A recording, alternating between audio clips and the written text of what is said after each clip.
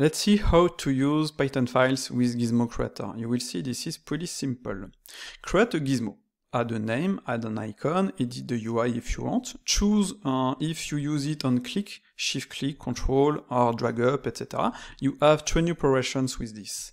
After that, choose Python file, set the path here, and set the operator name here.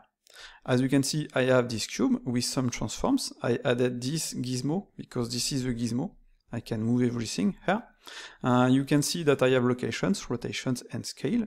And if I call my Python file, bam, it will clear everything. I can also use Ctrl-Z to undo it as I want, okay? So this is pretty simple. You can create something like that. This is just an operator with the code I want to clear my location, rotation, and scale. I register it, and I add this to call it, okay? This is in fact this part here, object clear selection transform, okay? And I just add bpy.ops.object.clear selection transforms, and after that, okay? So this is as simple as that. If you don't know how to do that, you can use AI.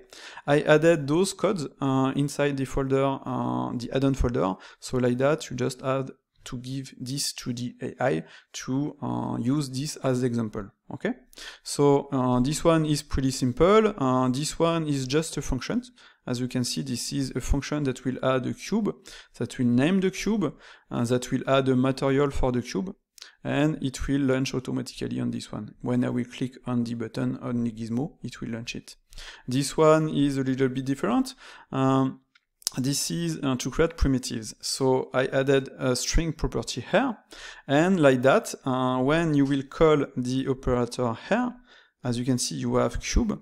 If I set monkey, the code will set monkey here, and this one will work. And you will have the monkey instead of a cube, okay?